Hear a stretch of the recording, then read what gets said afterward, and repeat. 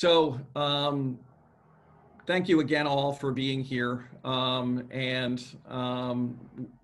know there are lots of questions that we will get to at the end, but at this point, I would like to turn it over to a number of key individuals that have been really critically important partners in this effort, and to offer their perspectives on where we are in the state and where we need to go in the coming months to make sure that we address the challenges that we face and the opportunities that are in front of us.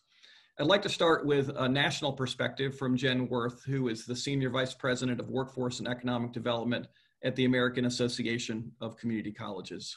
So at this time, I'll turn it over to Jen. Thanks, Aaron. Hi, everybody. I know I was given a couple of minutes, but just to make sure I give you all back on clock, I will just go very quickly and say thanks on behalf of the American Association of Community Colleges for the opportunity to talk to all of you. I was fortunate enough to work with many of the presidents that are on this call and also with Aaron.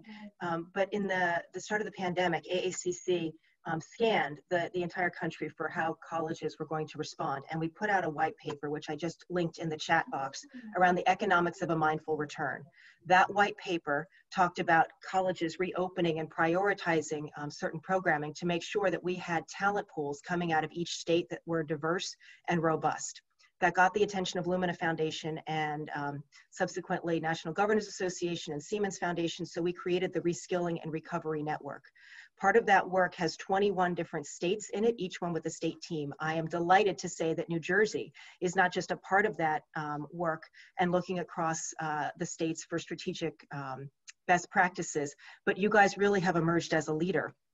And because of the plans that Aaron had outlined, the thoughtfulness and the depth and breadth of your intentionality related to equitable and resilient economies and recovery, you guys were actually some of the first people we ever asked to speak to that national network.